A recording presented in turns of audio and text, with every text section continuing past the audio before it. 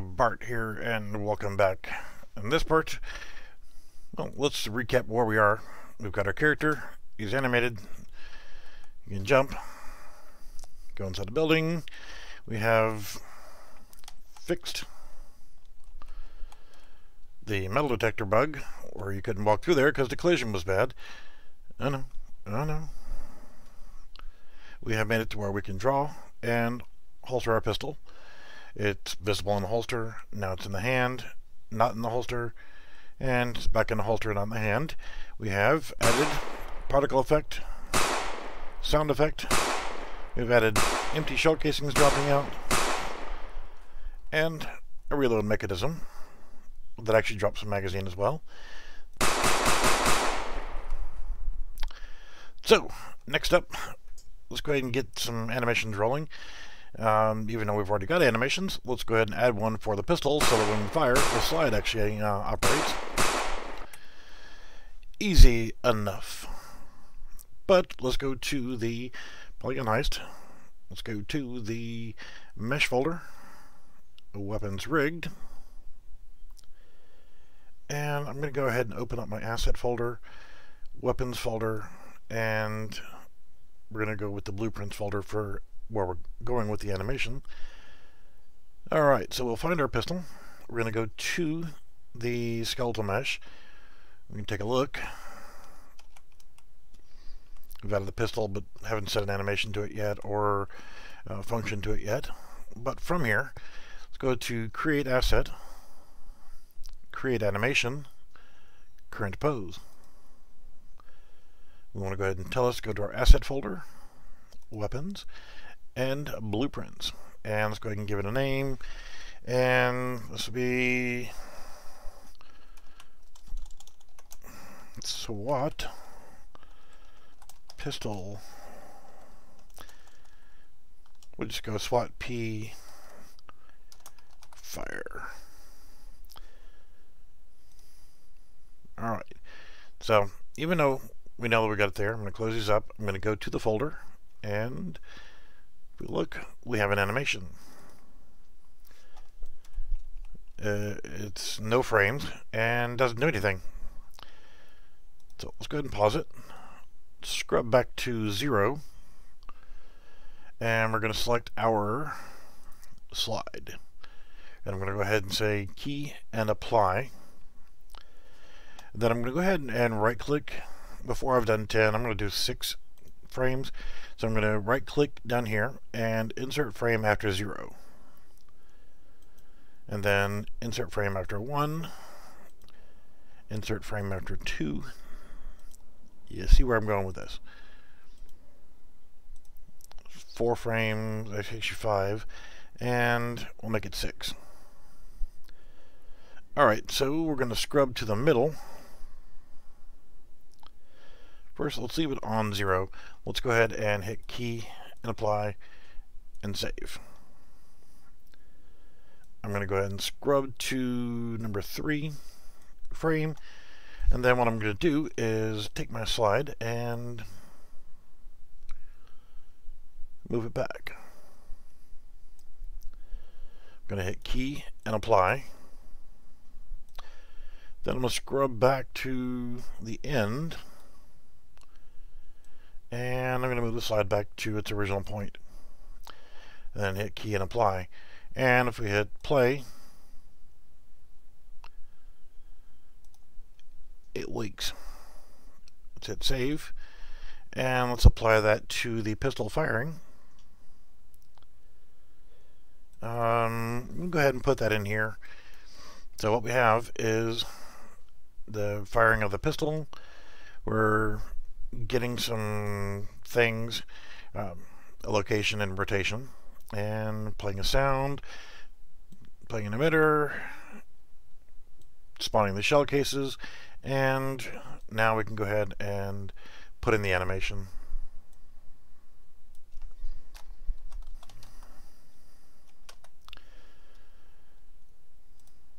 Yes, we know it's going to be in the skeletal mesh.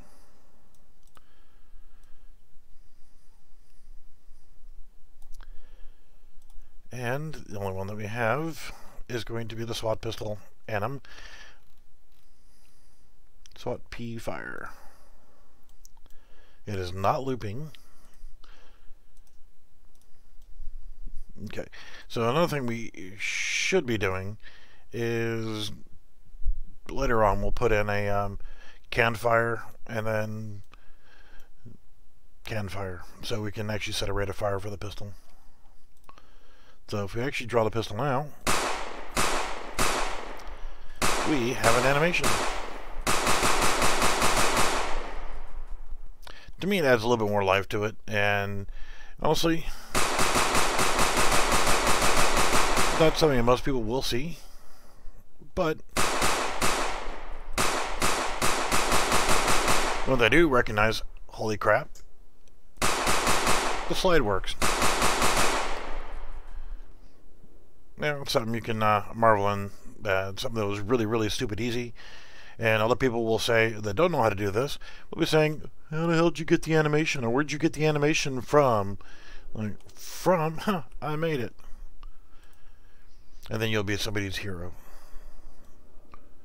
Let's open up that door. And let's open up this door.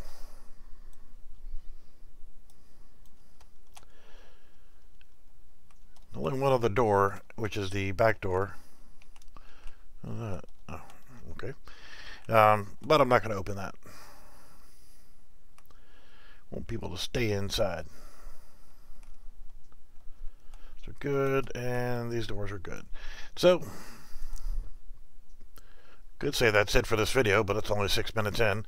So, what else can we do? We have added everything to get ready to start shooting with this weapon right here.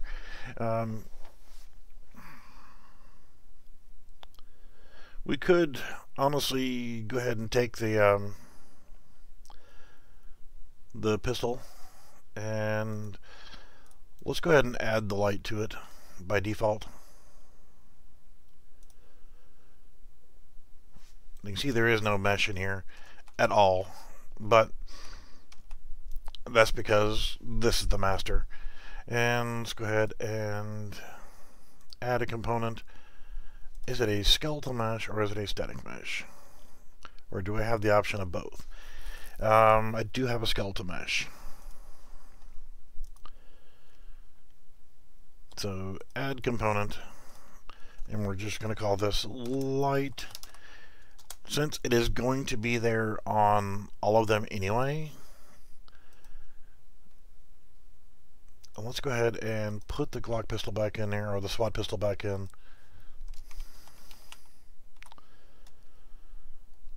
SWAT fan, SWAT pistol.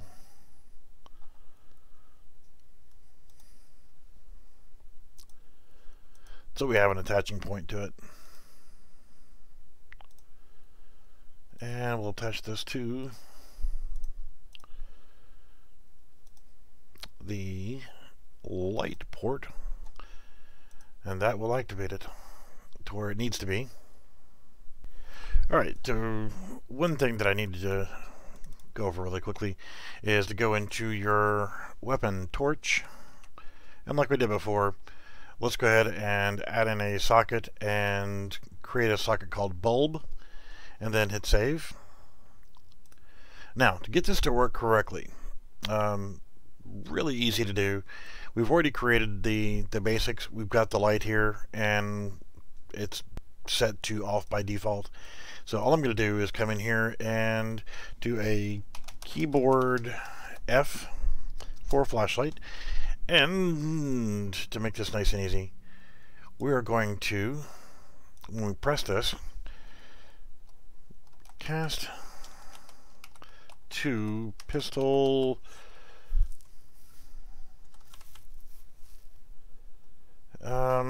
actually let's just go ahead and do it to the master, and that should in theory let it to work. Now it's going to give you an error if you just do this and there's nothing there, and if you do it the way we need to, we'll drag it in here from our pistol in hand, and if we hit compile again, it's going to give us a note. Well, we don't care about your damn note. It works.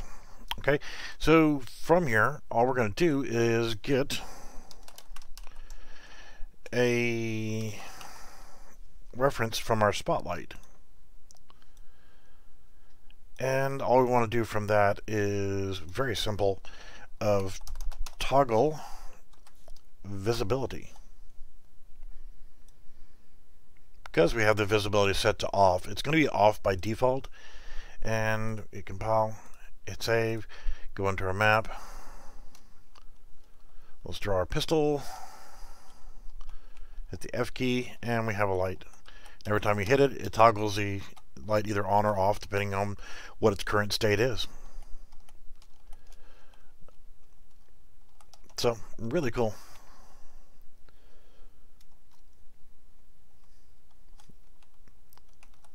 Now, it is going to be attached to the pistol. And since we don't have a namespace just yet, right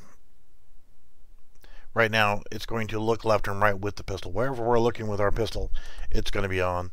So, when we get into adjusting the aim space and creating the aim space, that will now, wherever that pistol is looking, that light's going to project. Alright, I just want to keep this video quick and easy, and that should do it for this. And then in our next video, we'll do something else cool. All getting ready to actually activate the physical shooting. We need to address some things like pickup items, like picking up extra ammo, setting up our shot count, health kits, things like that, so that we have things that we can actually interact with. So we'll do that in the next video. We'll set up a series of pickup items, and we'll create a test pad which will actually cause us damage, and then be able to test out our health kits. Alright guys and gals, thanks for watching, and see you in the next one.